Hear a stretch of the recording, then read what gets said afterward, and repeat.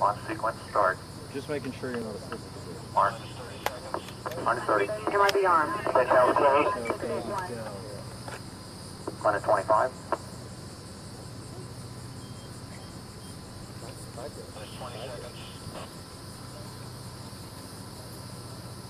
T-minus 15 seconds. This is Atlas Mission Control at T-minus 10, 11.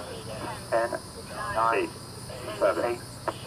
6, 5, 4, 3.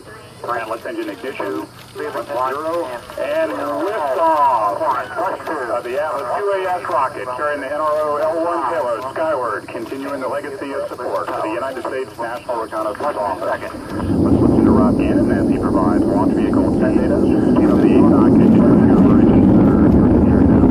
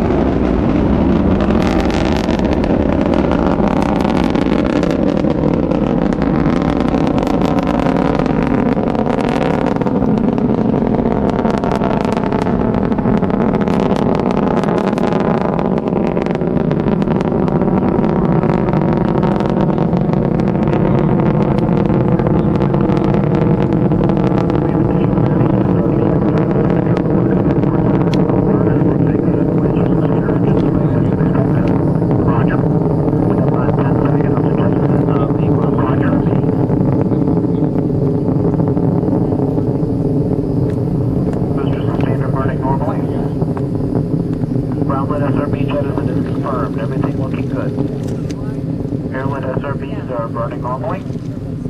Peaking out on chamber pressures. Signature's looking very good. Booster sustainer engines operating normally. Atlas PU is looking good.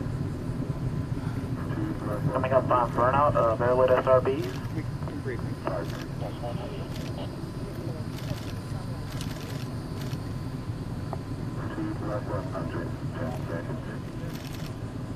And we have burnout of airlit SRBs. Normal signature.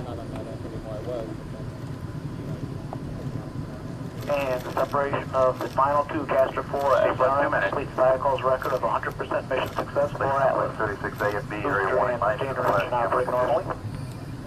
Roger. Flight control is looking good. Well, coming up on fire, the power valve, pressurized reaction control and outcome system. What's that? See a power valve firing, everything looking good. Okay. Thank you. What did they say? Okay. Under 20 seconds to booster engine cutoff, everything looking good. We are now firing the outcome system in preparation for BECO. Continue to open loop control. We have booster engine shut down. And the last Rocketdyne booster engine separates cleanly following a perfect 2 3/4 minute burn. Sustainer engine is burning normally. Next mark event we're looking for is fairing separation.